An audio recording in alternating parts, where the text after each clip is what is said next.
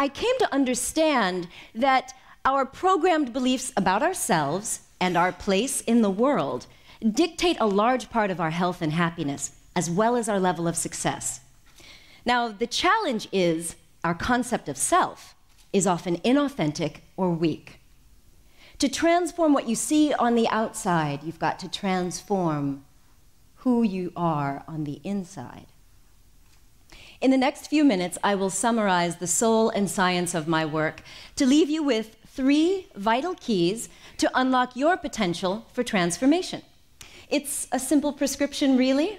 One small shift that can yield big results. I'll even tell it to you now. Become who you really are. When you look yourself in the mirror, past the makeup or blemishes, do you ever sense that there's more to you than what you see in your reflection? So who are you, really? When asked, who are you, most people respond with their age, ethnic background, job, or position in life. Why? Because we've all been programmed. The programming of your self-image and how you describe yourselves to others begins in childhood. As author and biologist Bruce Lipton so passionately explains, during the first 6 years of our lives, our brains exist in a hypnotic trance-like state, such that we passively absorb, record, and believe the things that are impressed upon us from the outside world. So from birth, the socialization process shapes our sense of self, identity. And little by little, a social mask is formed, and we behave according to the rules of our family or religion. We adopt the cultural, political, and gender norms that are thrust upon us, causing most of us to lose sight of and compromise who we really are. Now, the sad thing is, most of us end up forcing the unacceptable parts of our personality into the shadows, and we end up masquerading as a half-baked version of ourselves. We embrace the qualities of our peers or the ideals of our parents, all in an attempt to fit in and be accepted. Meanwhile, the authentic, original you, that glimmer you see reflected deep in your eyes, takes a back seat. Often we don't realize who we are meant to be because we're so busy trying to live out someone else's ideas. But what if who you thought you were is wrong? What if by being your most authentic, perfectly imperfect self, you could transform your health and your life while having an extraordinary impact in the world? You know, the challenges that our world faces today, from economic collapse, crumbling political regimes, environmental crises, and global health problems, we need new solutions, not rehashed versions of old thinking. Einstein said, no problem can be solved from the same level of consciousness that created it. In 2010, IBM conducted a study of CEOs around the world. 60% of these CEOs said that creativity is the most important leadership quality for success in business. So you see, we need people who will be creative enough to think outside of the box, those who are bold enough to go for their dreams, and those who are free enough to be truly themselves. That's from whence that creative spark of genius often comes. Now, Greek philosopher believed that we have a telos, a purpose or an end toward which we are pointed. And that end is the self. And the best life, says Aristotle, is spent trying to understand what that self is and to become it. And that's what people who want to transform the world need to hear. Become who you are. Now, that's also the title of one of the positive psychology courses I teach here at IUM in the business school. One of the first assignments is to research the class title. Now, many people have heard Become Who You Are, or they've seen it in online social networks, these cute little postcards. Most often the phrase is attributed to Friedrich Nietzsche, but Nietzsche was actually quoting Pindar, the lyric poet. Upon further research, we see that Pindar's line, when accurately translated from the ancient Greek, reads, Become such as you are, having learned what that is. So you see, your first key to becoming who you really are is to learn who you really are. So how do you do that? Shift your focus inward. Question your thoughts and beliefs. Seek to rediscover your true self through inquiry, contemplation, yoga, or, as Mathieu Ricard said, through meditation. Now, one way that you can see what is truly you and not just programming is to look at your biology. Dr. Robert C. Cloninger from my alma mater, the Washington University School of Medicine, developed the TCI. The TCI is the Temperament and Character Inventory. You take it to learn what your true personality traits are that have come from your family. Those aspects of our personality that are actually transmitted in the DNA. Now, it is a good place to start, but as you've heard today, your biology doesn't limit you, it's just a starting point. Next, look at your positive traits and talents. Now, we all have a variety of strengths, abilities, and resources, but they don't reflect who you are at your core. But your character strengths are those aspects of your personality that make you unique, feel engaged, and actually make you feel like life is worth living. Now, you can learn about your character strengths by taking the VIA survey. This was developed under the guidance of Dr. Martin Seligman. While studying applied positive psychology, he taught me that when we use our signature strengths more in our daily life, we can achieve authentic happiness, create more flow, and a feeling that what we do in life matters. When you feel that your life has meaning and purpose, you take better care of yourself. You will express yourself more freely, and you really start to feel happy and hopeful. And these positive emotions and optimism go a long way towards setting you up for success, better health, and longevity. In fact, a Dutch men's study found that optimism alone could decrease all types of mortality, and in particular, death from heart disease, as did the Women's Health Initiative. So this type of optimism is critical. I can tell you from personal experience that denying your self-expression can actually lead to depression. For most of my life, I have traveled two parallel paths. By training, I am a scientist, but by passion, I'm an artist. My mother encouraged me to boldly go on stage, on television, and to play music. But it wasn't that she pushed me into the arts. It was our home environment that shaped my decision.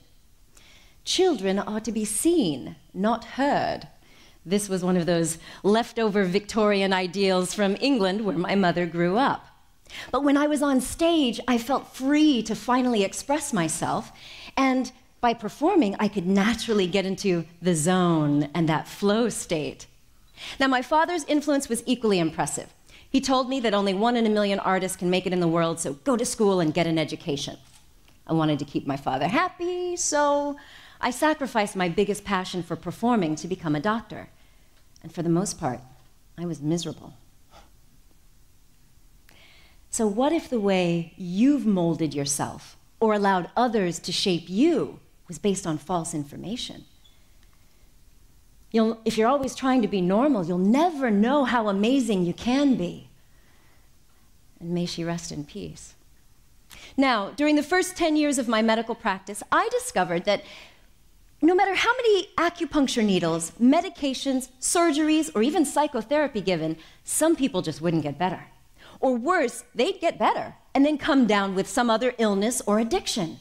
And when I asked why and probed deeper, I discovered that some of them didn't love and accept themselves. They didn't value their lives, and they didn't even feel that they deserved good health and happiness. And somehow that felt very familiar to me.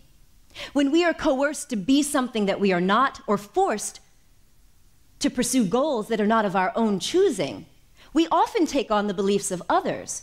that can literally cause our own self-rejection and self-loathing.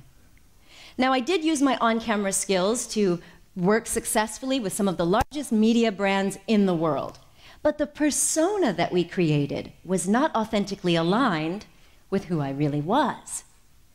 I didn't feel comfortable with my pseudo-celebrity status, and I even started to hide some of my success because I hated the image that we created.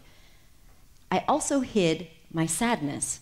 Smiling on the cover of magazines and doing talk show interviews, I wore a happy mask, while internally I suffered. Now, that subset of my patients that lacked self-love was actually a mirror to what I was experiencing. When we don't utilize or live up to our full potential, we risk becoming hopeless and depressed. We may be functional, but not fulfilled. We may be successful, but not satisfied. To numb our pain, we often overeat, overdrink, overachieve, or shop. But we're not the only ones who suffer in that scenario. We have a profound impact on the people around us, our coworkers, our romantic partners, and especially our children.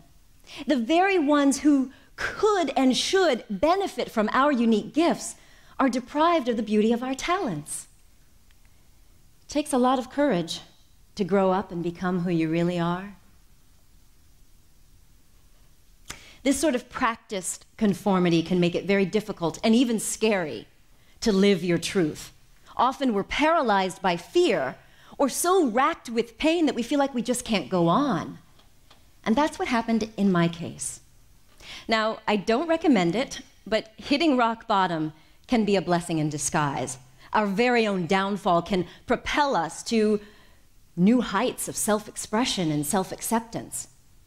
Now, for me, my rock bottom came in 2005 in the form of a dark depression, an existential crisis. And while I don't have the time to share the details, I can tell you that in deep meditation and crying my eyes out before God, I had a near-death-like out-of-body experience that rocked my world, including a life review on the other side, where I understood in a flash how my choices shaped my present life. I got it that we are the ones that should choose who we will be in this lifetime. And we are meant to express ourselves fully. And we are all so totally lovable. In those moments, I experienced the most pure, absolute love for myself and for everything in humanity. Now, following that, I dove into the research of near-death experiences, the neuroscience of consciousness, and even the link between quantum physics and how we manifest our deepest desires. And no matter which perspective appeals to you, it all boils down to this: authentic happiness and total wellness are your natural birthrights. You have a unique purpose to fulfill in this lifetime, even when your role seems small. So your second key to transforming your dreams into reality is to love who you are. From there, you can revive the true self, rewrite your self-description, and rebuild the living temple of your authentic self. Now, the positive psychology research and my own experience shows that there's nothing short of miracles that are available to each and every one of us. From overcoming depression, bouncing back after chemotherapy and cancer, to revolutionary new business ideas. The possibilities are endless. How will you use your potential? Gandhi said, we must be the change we wish to see in the world.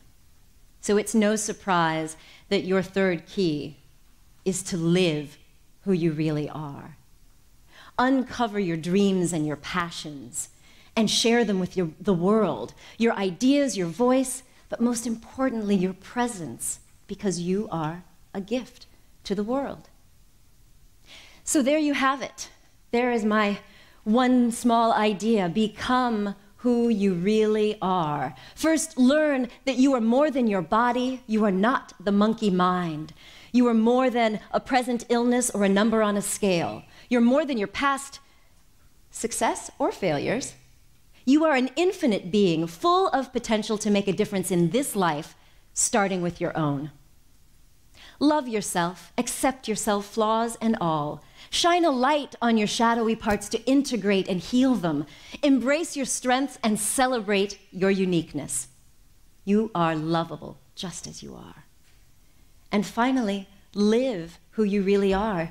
You've heard it. Use your talents and your ideas in service to others, because we need you. The world is depending upon it.